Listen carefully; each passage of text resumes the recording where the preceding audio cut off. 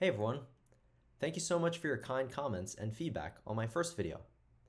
A lot of you are requesting the feature to change the date created and date modified properties of multiple files at the same time. I'm happy to announce that this is now a feature of EditTime Pro.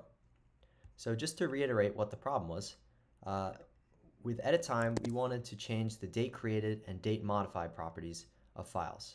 So for example, I have this meeting notes document which is supposed to be from September 1st of 2022, but there's no way to change that info. So with EditTime, you just drag it in, and you can change that over here. And you can change the date modified, it's the same as date created, and as you can see, it shows up here. So let's say I have a bunch of images here, which I would like to modify. In order to do multiple files at the same time, you have to get EditTime Pro. So to demonstrate, if I want to modify this, it is asking me to upgrade to Pro.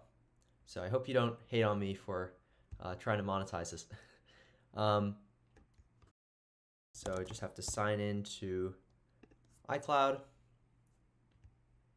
and then purchase. So it's $5 a year in the United States, and you can cancel at any time, of course. Okay, there we go. And now you can change the date created and date modified. As you can see over here, they're all changing at the same time. So I can change it to now, as you can see over here, or I could change it back to when these photos were originally taken back in 2020. And as you can see, it's reflecting here on the right. So yeah, I hope you like this new feature, and yeah, let me know if you want anything else. You can find EditTime on the Mac App Store. Make sure to update to the latest version for EditTime Pro.